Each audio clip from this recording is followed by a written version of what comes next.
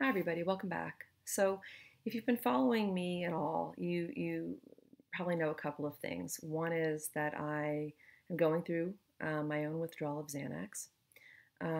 You probably also know that I put out a series of videos where I'm trying to talk about everything from coping mechanisms to my own journey to what I've learned over the last couple of years, just doing my own informal research, interviewing, people, talking to doctors, looking at what's out there in terms of the anecdotal research and all the different, hundreds of thousands of stories of people and their experiences both on benzodiazepines and coming off. And in doing that, what I realized is I've had a lot of conversations with people, and something kind of stopped me in my tracks, and I realized I might have jumped ahead too fast. And what I mean by that is I've had a couple people say, well, I hear you're doing this thing. Sounds like those can be really tough on some people. I'm on Klonopin, not a benzo. Or I've had somebody say to me, well, my mom's not on benzo, but she is on Valium. Or I've had some people say, well, I would never touch, a benzodiazepine, but I haven't been able to get off Ambien, which is a Z drug, which I don't talk about as much, but really, honestly, I should probably be. Even I'm not on it, so I haven't had the experience of being on the Z drugs, the sleep drugs, but they carry some of the same risks. So I realized in doing this that people know the name of the drug they're on, the generic or the brand name, but they don't often know the class of the med. And so the class of the med being the benzodiazepine, the name of the drug being Xanax, Klonopin, Ativan, Valium, Librium, right? And it really shouldn't have come as a surprise to me, because when this whole thing began for me a couple of years ago, the whole reason I'm in this mess is because I had an adverse reaction to an antibiotic called Levaquin. And when I did my research, after getting sick and being gaslit and being told there's no way this antibiotic caused this, I realized there were 4 black box warnings on this drug, on this class of medication called fluoroquinolone antibiotics, Levaquin being one of the fluoroquinolones. And I kind of went on Facebook and started talking and started telling everybody I knew, like, stay away from these fluoroquinolones or use them as a last resort. There's 4 black box warnings. They're not to be used for minor infections like the way they're being prescribed often. And I would have people say, oh yeah, thanks for that. I appreciate that. I wouldn't take that, but I have taken Cipro, and I take Cipro a couple times, every couple of years for a UTI, and I would say, but Cipro is a fluoroquinolone. So again, we tend to know the name, but we don't often know the class. And again, I don't know why this would come as a shock, because in my clinical practice for years, I would have people come in and say, I just got back from seeing my prescriber, my doctor, and they added something for insomnia, or they added something to boost my antidepressant. I would say, well, what is it? Well, they put me on a little bit of Abilify to boost my antidepressant, or they put me on 50 or 100 of Seroquel to help me sleep. And I would say, okay, well, we just need to note, you are on that is an antipsychotic. And they'd say, no, it's for insomnia, or it's for this, it's for that. And I would say, well, these meds, there is oftentimes an off-label lower dose use, and maybe they use 50, of Seroquel to help with insomnia, and at a much higher dose it's used for schizophrenia. But the reality is the class of the drug is an antipsychotic. Why is that important? It's important for a couple of reasons. First of all, again, informed consent. We need to know what we're putting in our bodies, and the class of medications we're putting in our bodies matter. Why does it matter? Well, for a whole host of reasons, one of them being genetics. And I'll just give a perfect example. When I got sick after my antibiotic injury, I did some genetic testing. And in my genetic testing, it came back that I was a very slow metabolizer of Valium, which is a benzodiazepine. And it showed that the entire class of antipsychotics, all of them, showed that I had a very high potential to be one of those people that would have potentially a very adverse reaction to an antipsychotic. Does that mean that if I had schizophrenia, I wouldn't take this medicine? Not necessarily, because there really wouldn't be another option if I were wanting to go the med route. It means that I would, be maybe at a higher risk of developing something like a tardive dyskinesia or a movement disorder, or extreme weight gain, or all the different kind of the adverse effects that come with being on an antipsychotic. So for somebody like me, if I didn't know that, right, and I walk into a doctor and they say, well, we'll just give you a little Seroquel for sleep, and I don't know it's an antipsychotic. I'm not told it's an antipsychotic. I'm told it's for insomnia, and I don't do my research, and I'm not informed, then I'm going to go take this drug and potentially have an adverse reaction to it. So again, I'm all about informed consent, and I do realize that I jumped ahead and started talking about benzos when maybe people are out there thinking, I wonder why I feel like crap on my Klonopin, or I wonder why I can't get off my Xanax, or I wonder why mom is in the nursing home and they've just ripped her off her Valium and now suddenly she has a dementia diagnosis that she didn't have a week ago. This is the kind of stuff I'm hearing. And so I want to backtrack and say the names. And so this video will go out with the name on it: Xanax, Klonopin, Valium, Ativan, Librium. It'll be the same video, but I'm going to say it for each of the particular medications within this class. And I've also had some people say, Jennifer, you're making this big deal about this medication, and is it really that big of a deal? Doesn't it help more people than it hurts? I think that meds in general, many medications help potentially more people than they hurt. Again, if you listen to my videos, if you hear my agenda is informed consent. If you are given Klonopin for perimenopause, which it's widely prescribed for, then you should also, I want you to get informed. I want you to look at what's out there. But I also think that you deserve to know that you're on a benzodiazepine, that there's a high risk for physical dependence, that a certain portion of the people that take it have a very hard time coming off. And for many people, and I'm one of those people, a med that I took for a couple months is going to take me a couple years to come off safely. And I'm quite sick while I'm doing it, okay? So, again, informed consent. So am I making a bigger deal out of it than it is? I don't think so. In fact, I think benzos, and if you saw my last video on why are we not being listened to, there's various reasons why I go into much greater detail of why I think this is not getting the attention it deserves. But I point to the people that are trying to actually push the agenda, the doctors out there that are working on our behalf to say, hey, these meds come with some pretty high risks. There are people doing that work for sure. But just to look at some basic stats. So I remember, reading something right as COVID was hitting. So these were pre-COVID numbers. And it was something like, well over 90 million prescriptions for benzodiazepines were written in the United States in 2018. And then I was looking at something recently that I want to get this right, the U.S. National Center for Health Statistics came out recently. I think they were looking at maybe 2020 stats. And it was 66 million doctor's appointments in the U.S. each year result in the prescription of a benzodiazepine. 66 million doctor visits a year in the United States result in the prescription of a benzodiazepine. And when they broke it down kind of further and looked at it, it was basically that for every 100 adults that walk into a doctor's office, 27 were walking out with a script for a benzo. For every 100 that walked in, 27 walking out with a benzo script. Now, why is this alarming? Well, we don't know, it's hard to break down, were some of those 27 people just getting a script because they have flight anxiety and 3 times a year they need a benzo for that.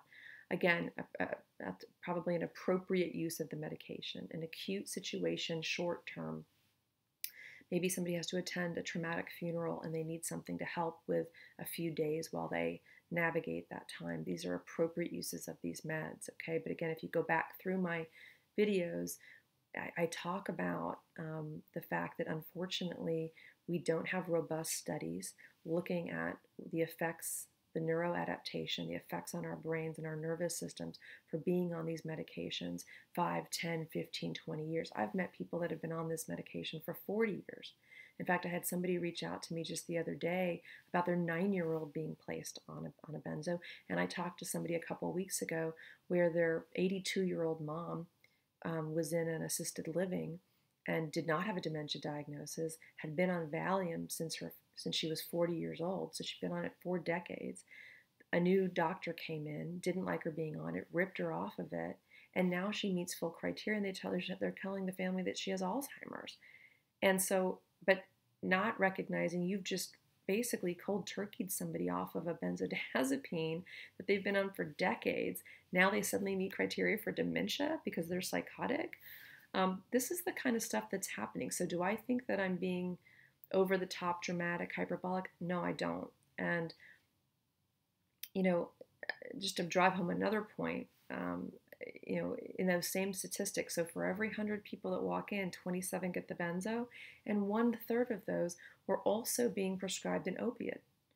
Well, one thing we definitely know, and certainly I think has gotten the attention of a lot of people, but yet it's still happening, is that a benzo and an opioid are basically a marriage made in hell in terms of the risk um, for overdose. Okay, and so as we're watching the news and we're watching all of these, from Whitney Houston to whoever, and we just lost another one a couple days ago, and the tox reports come out, and we get hung up on the fact that they're on a painkiller, or they OD'd on painkillers, or they're on heroin.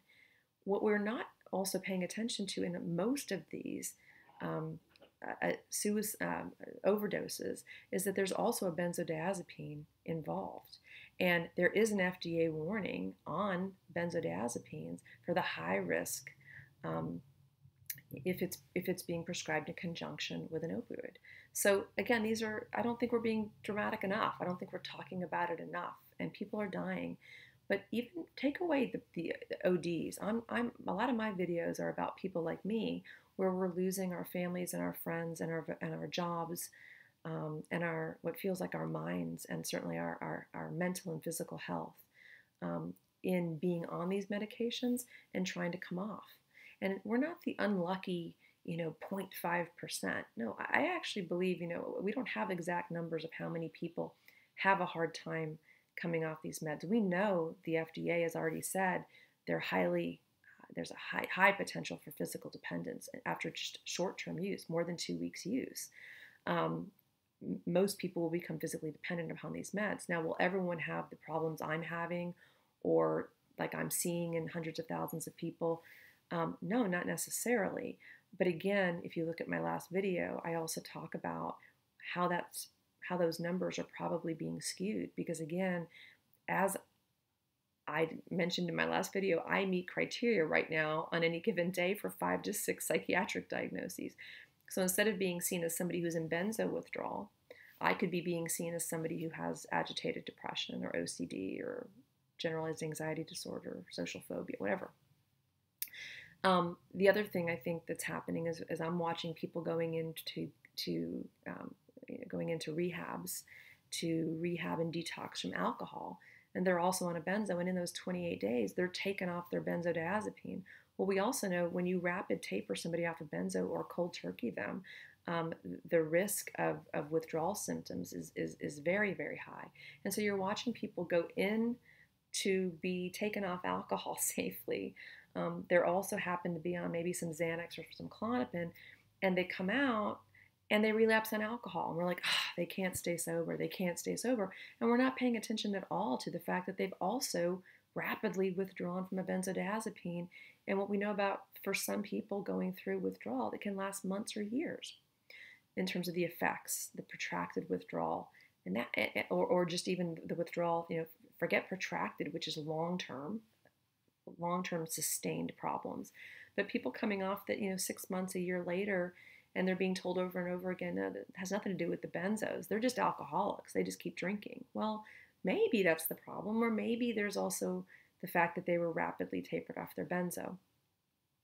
I bring all this up because, as many of you know, I was in the mental health field for 25 years. I fully intend to return to it, and I consider myself part of the problem, quite frankly, knowing what I know now. I say when we know better, we do better, and that's my goal for myself. I also found myself in this situation, ending up on a benzo and ending up not being able to get off one in any kind of healthy way, without incredibly, what has turned out to be really, terrible consequences.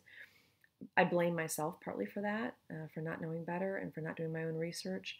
But I don't want to be part of the problem moving forward. I want to be part of the solution. But when I say I was part of the problem, what I mean by that is I was working in high-end psychiatric hospitals. I was working in private practice.